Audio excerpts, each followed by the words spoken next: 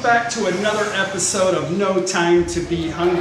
Today I'm going to show you guys how to make one of my wife's favorite things on the planet, and that's cinnamon raisin bread. Real easy to make.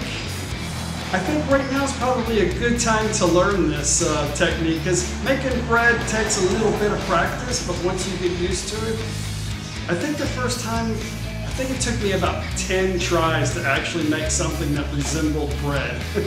But anyway, it's an awesome snack, and it's really easy to make. Let's see what's in the ingredients.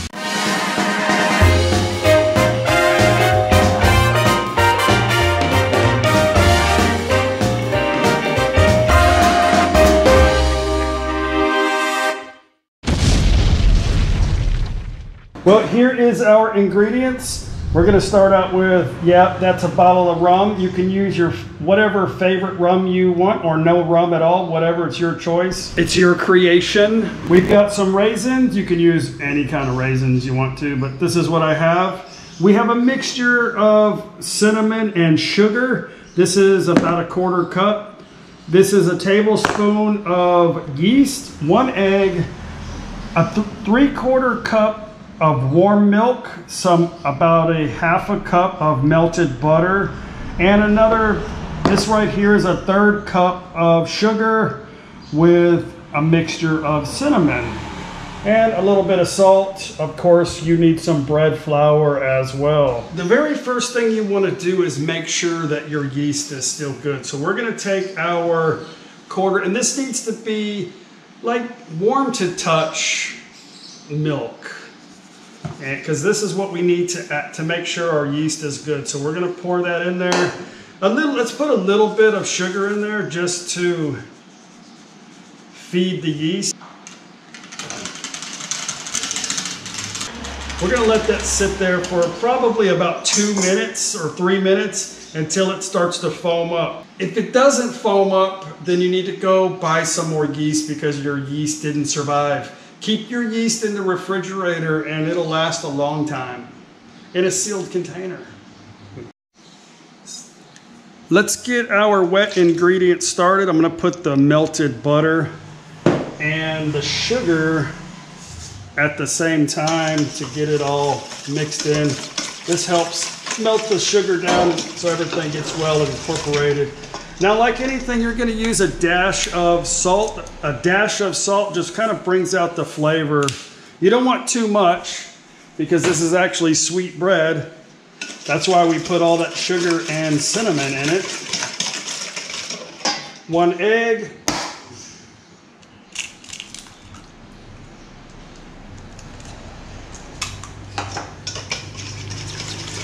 And we're going to get that all mixed in.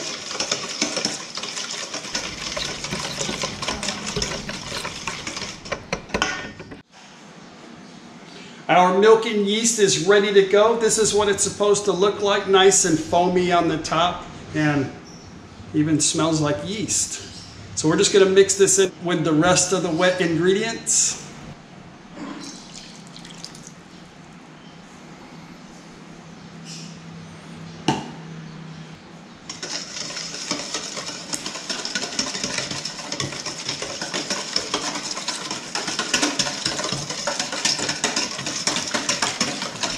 Normally, this recipe takes about 3 cups of flour.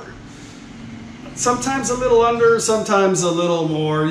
You really don't need to worry so much about being precise with the bread. It's all about, of course, making sure you have the basic ingredients, but you really need to judge by the texture, by the feel.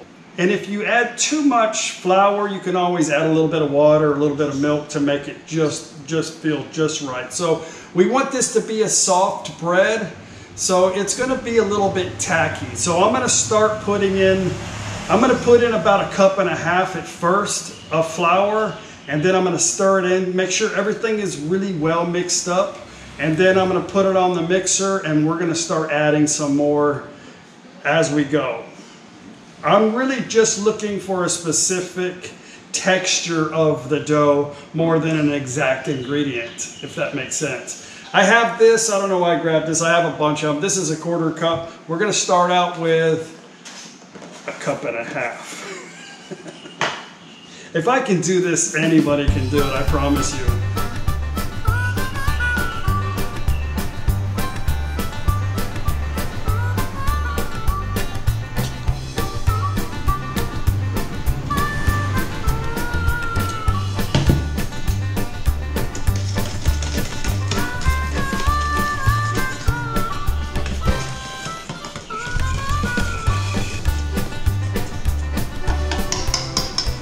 Mixing our dough. This is what I have here.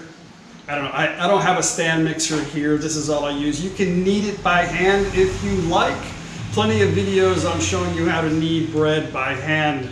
But this is what I'm going to use today. So let's get it mixed up. I've already got my 1.5 cups mixed in with the wet ingredients. So we'll see if I'm close to the 3 cups that I need.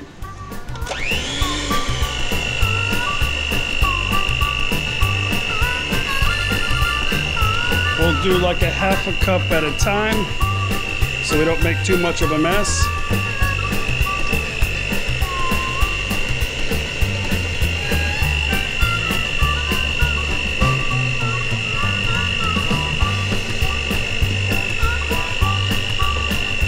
Okay, we'll come back because I'm going to have to do this for at least probably a little bit more than 10 minutes.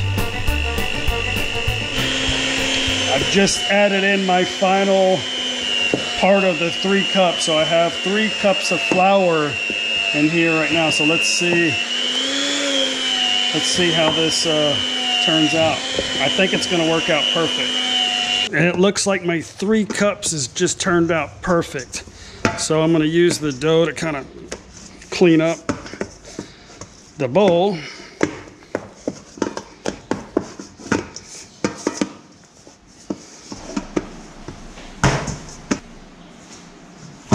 This is exactly what I'm looking for. It's not sticking to my hand. It's a little tacky. And look at that, it smells awesome too. Cinnamon bread, cinnamon raisin bread.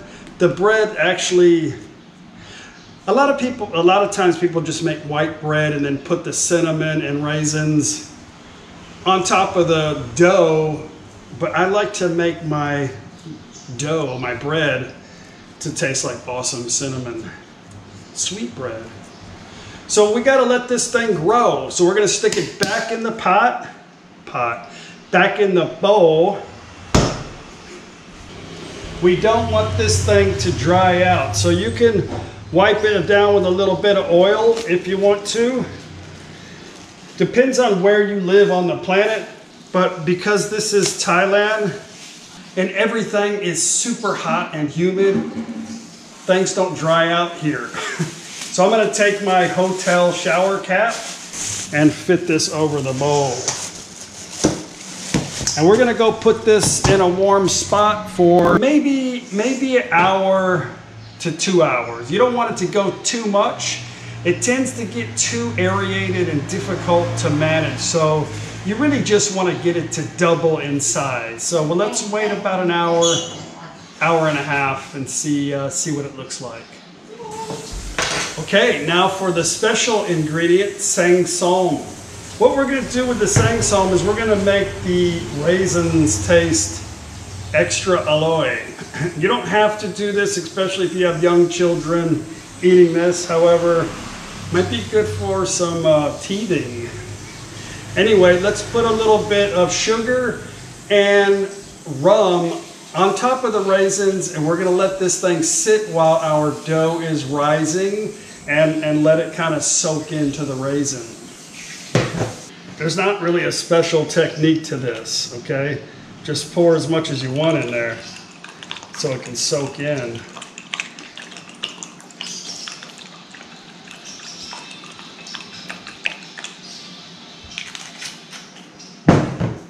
We're going to put a little bit of the cinnamon. We're going to use some of this a little bit later.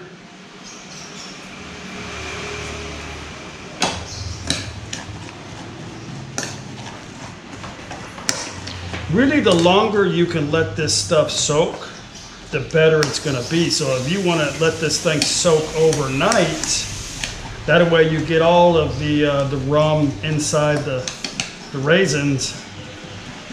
Of course, it'll be aloiqua, tasty, much tastier.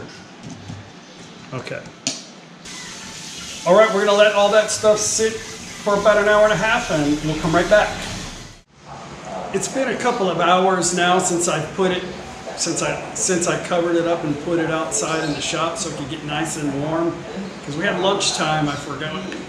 We had to go eat lunch, so we're back now, and let's check out the dough. What do you think about that? That thing rose quite a bit.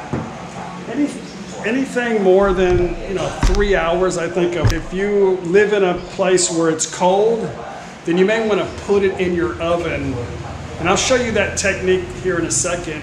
I've showed it on other videos, how to get it to rise without having to. You're going to have to make whatever your bread or your buns or whatever you're making, it's going to have to go through a second rise process. So instead of covering it up and taking the chance of deflating it when you remove the cover, I'll show you a better technique, and this works really good if it's cold where you're at.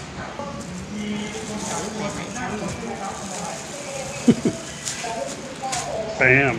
And green. Okay, you want to pop it? Go ahead. It's Paige's favorite part. Other than eating it. Well, now we need a couple more ingredients. We need a little bit more melted butter. We have our sugar and cinnamon mixture here. And we need to dust the countertop. I did clean the countertop, actually Paige did, clean it really well. And we're gonna roll out our dough in a couple of pieces. This recipe's good for about 2 loaves of bread.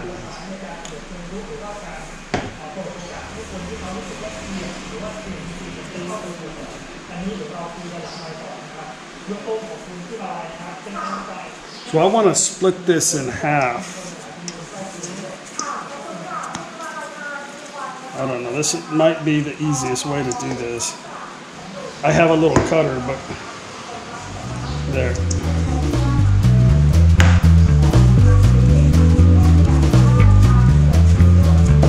Now what I want to do is I want to actually make this into a rectangle.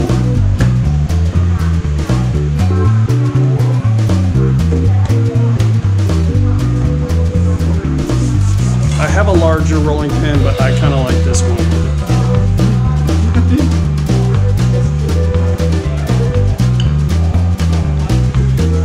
Paige is tasting the raisins. How are they? Okay, let me get this into a rectangle. Well, there we go. It's a little difficult because it wants to go back into a shape of a ball because our dough is awesome. I'm gonna brush some of this melted butter on the surface because butter's awesome. And it also helps make the sugar stick, other than tasting awesome.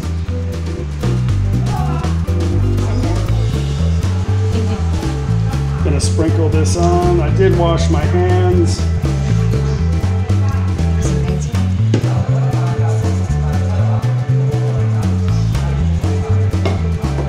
Gonna be generous about it. Gonna make a mess too. It's okay. It's what cooking's all about. All right, now for the raisins.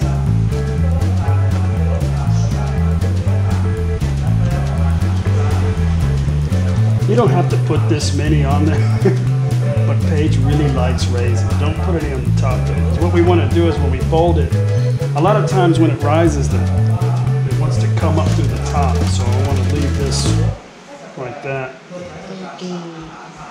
And then I'm just going to roll it into a shape of a loaf of bread.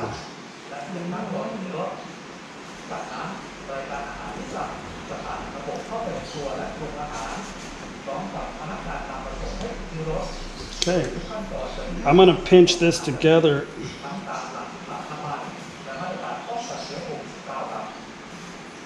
So that it doesn't come apart. And we want to get all the folds all together somehow. Got to keep working it.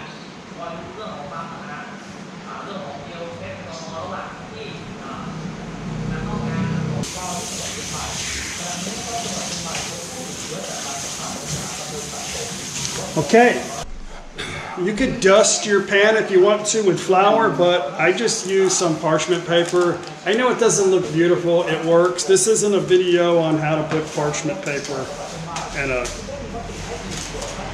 bread pan.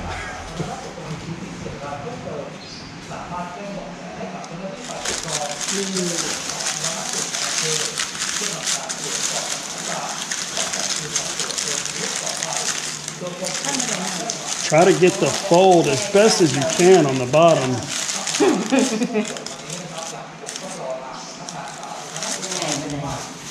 Yeah, we'll see. We'll see how that turns out.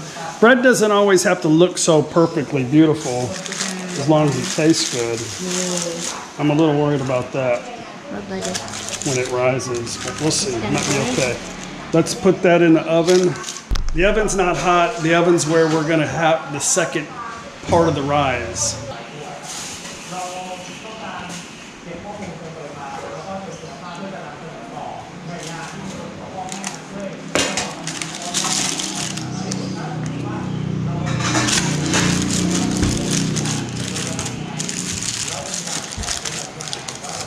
Okay, I don't want this to dry out in the oven because if it dries, it's not going to rise again. So I'm going to put a little bit more butter on top because butter's awesome.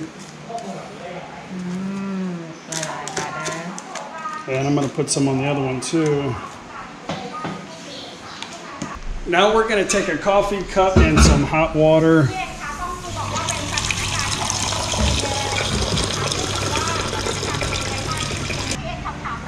And we're going to put it in the oven. Now this is going to make sure it stays nice and moist in our oven, and also a little bit of heat from the hot water. It'll steam up a little bit. We'll give this about maybe 30-45 minutes and then we'll check on it. Okay, it's been about an hour now. Let's see if it's risen. About 45 minutes. Bam, look at that.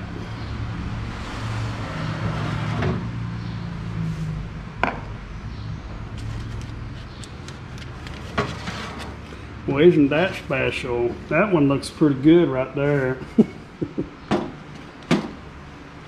And it'll actually grow a little bit more once we fire up the oven.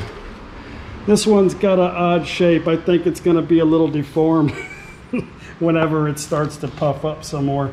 I think for whatever reason I didn't get the fold on the bottom, or it kind of flipped a little bit. I'm not sure, but anyway, it happens. Good quality bread never looks perfect. Remember that. Okay, I preheated my oven. I'm gonna put it at about 120 degrees Celsius. We're gonna bake it for about 40-45 minutes. I'm gonna check it in about 30. And we're gonna put both of these in there at the same time.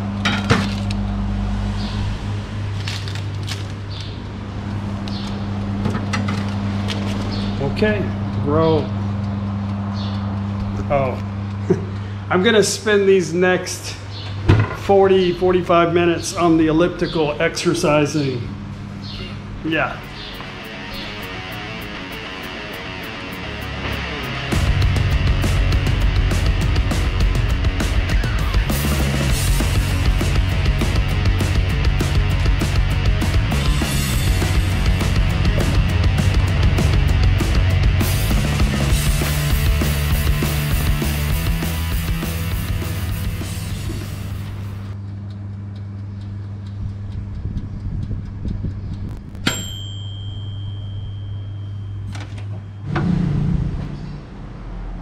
Finished. This one actually didn't turn out too bad. I thought it was kind of going to be a little deformed. But this one turned out perfect looking. You have to remember this, it's very important. The whole house smells extraordinary right now, like cinnamon, raisin, bread, heaven. Don't touch the bread. Don't cut the bread. Don't even look at the bread until the bread cools off. Because if you cut into it, it won't be as soft. It'll be good unless you're gonna eat the whole thing right now, which is possible. with some melted butter.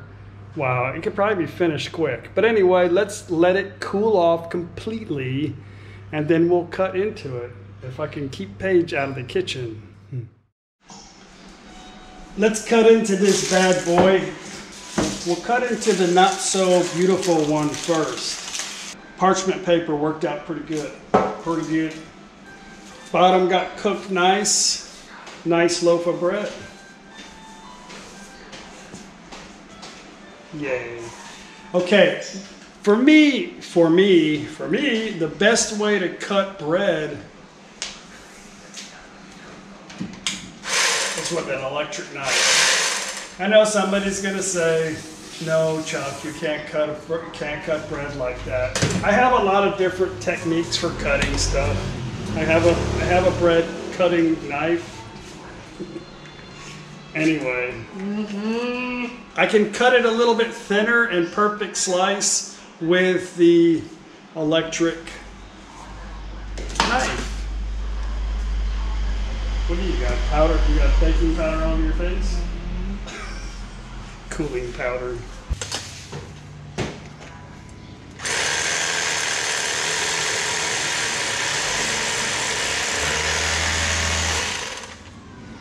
Look at that, huh?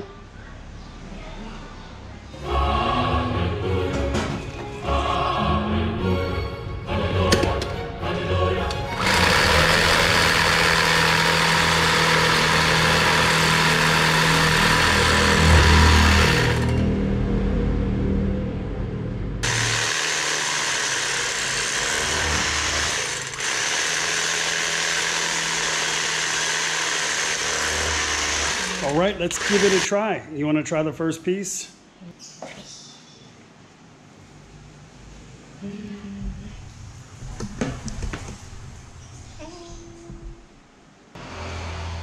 Okay, let's give it a try.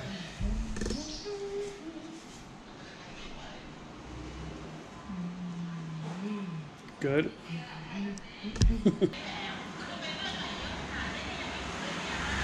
Okay, cinnamon raisin bread.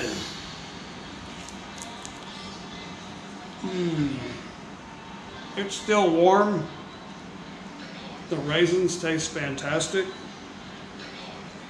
It's going to be good in the morning with coffee. A little bit of butter or cream cheese.